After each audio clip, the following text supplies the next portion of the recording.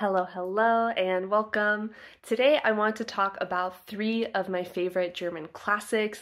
These are three books that I would highly recommend to anyone who's even a little bit curious about diving into German classics. We have a variety of themes that are covered here, many different types of narrators, so yeah, without further ado, let's dive into them. So number one, the book that I could recommend is Demian by Hermann Hesse. Where to start with Demian? This book is amazing. We get a narrator who is much older, but he's reflecting on his life, particularly his childhood, and all of the mentors he met that sort of shaped him into the person he is today. One of the major mentors that he meets is called Demian, and I think he meets him when he's around 11 years old. They meet at school.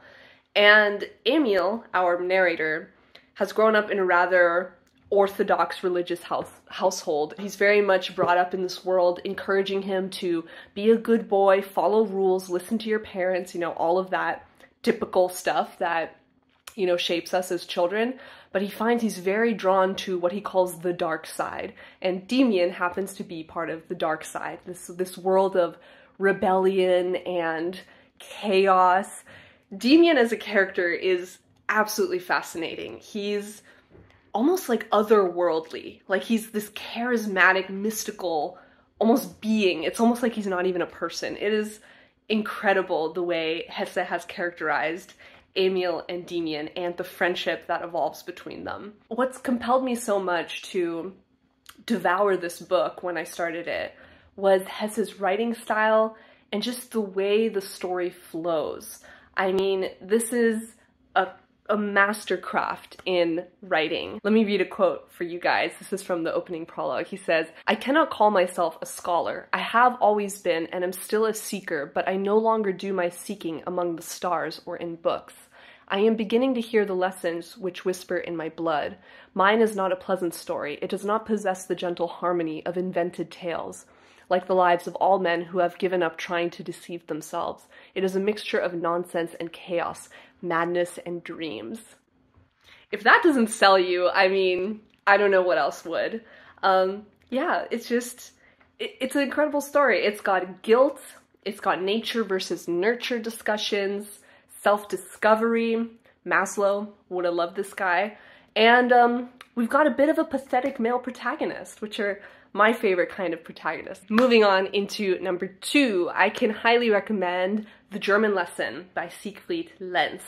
This is a novel that follows a young boy called Siggi, and we quickly grow to learn that he's living in a juvenile delinquent center. And we're not sure why he's there, but one day he gets called up by some officer guy there who assigns him this project where he has to write an essay about the joys of duty, whatever that means to him. And at first Siggi is like, ugh, I don't want to do this. This is so stupid. But then he gets an idea and rather caustically is like, you know what? Sure, I'll write the essay. And he proceeds to write what is the rest of the novel. I thought this was such a clever setup from Lenz that, in this opening chapter, we think the novel will be one thing, and then we shift into Siggi's perspective, and this essay is just detailing his life, and we grow to see how he came to the delinquent center and how his life was just so messed up, predominantly by his father.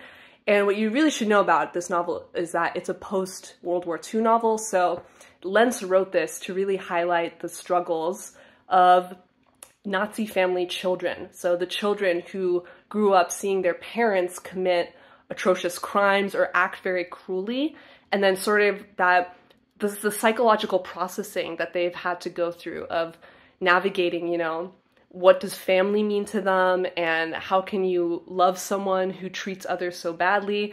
It is, wow, a really introspective novel. It's very slow. I will say, if you don't vibe with slow stuff, this is not for you, but it's so atmospheric. It takes place in the far north of Germany. You feel like you're there, just wow.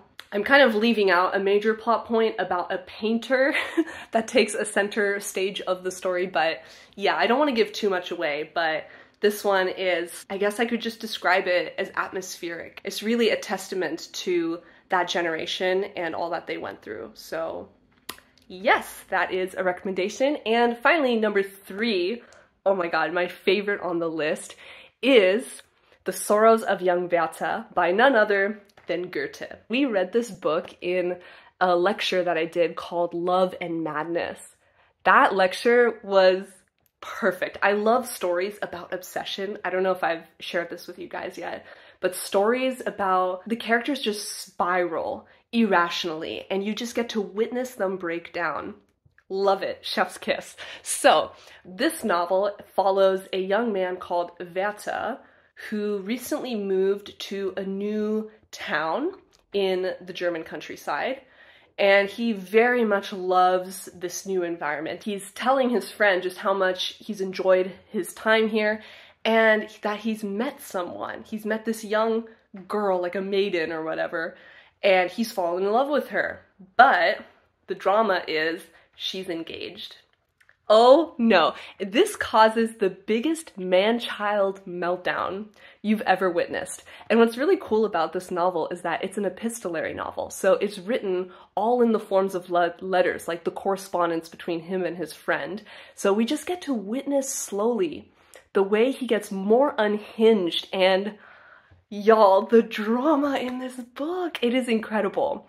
You initially sympathize with Werther. You're like, oh, poor guy. Like he has this like unrequited love situation going on. But slowly you're like, oh man, this man has problems.